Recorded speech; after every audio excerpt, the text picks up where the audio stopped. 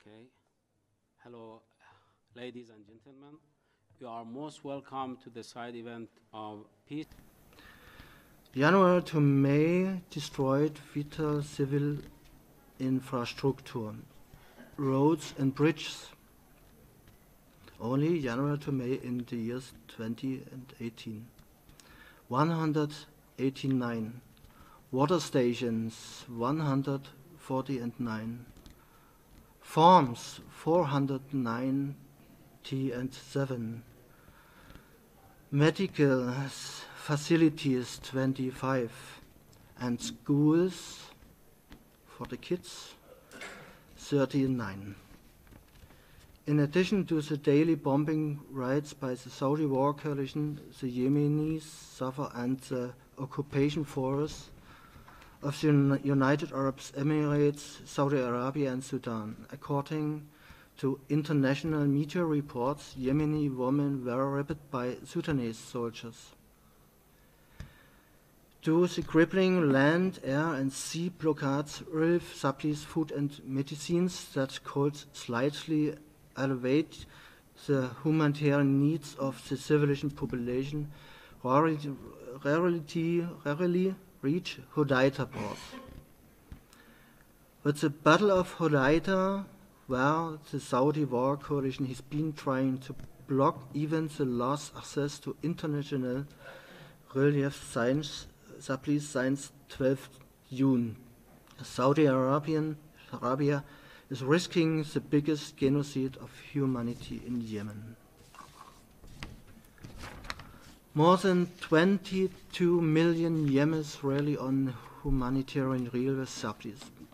8,500,000 Yemenis are on the brink of dying from starvation. Every 10 minutes, a Yemeni child is dying of hunger of easily preventable diseases. While the efforts of UN Special Envoy Martin Griffiths for his peace plan are continuing, in the present midst of turbulence, military and political, the main principles of a workable solution are clear. An immediate ceasefire, the lifting of the blockade of the ports and airports, allowing in immediately humanitarian aid and the import of foods and other goods, a return to the national dialogue and reconciliation process to find a political solution. The political process should be conducted under the UN umbrella, but it should take place only between Yemeni national factions without interference of regional or global powers. Russia, China, and the United States should serve as guarantors of the implementation of the final outcome of the dialogue. Finally, Yemen must be assisted in a rapid and large-scale reconstruction process, focused on infrastructure projects to regain the livelihood of the nation and the cooperation of Yemen with the Belt and Road Initiative. Yeah, what I think that really we cannot solve our problems and the crisis will not be solved ever in our life. In Yemen, it is really clear now.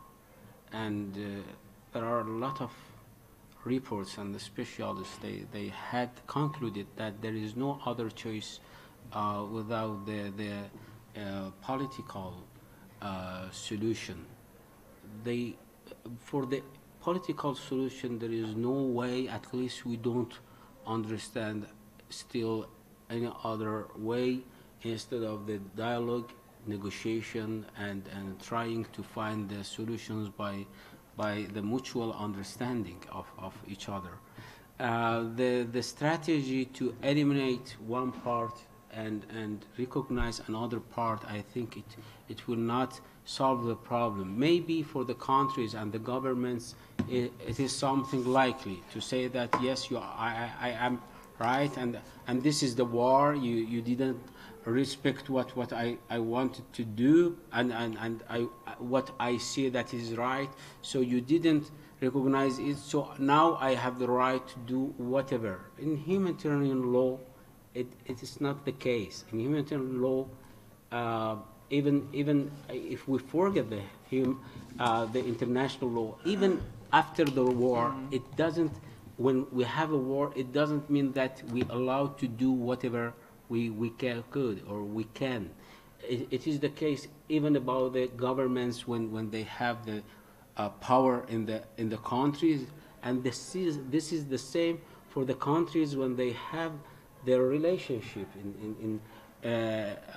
when they settle their relationship, or even when they have the war. So now it is actually something. Yeah, we can say war, but we do not forget that the case in Yemen also, it is a kind of aggression also. So I would like to ask you all, just we as human rights activists, at least it is really important when we say that stopping the war, it means stopping the war. We need to request all parties, all the stakeholders who they have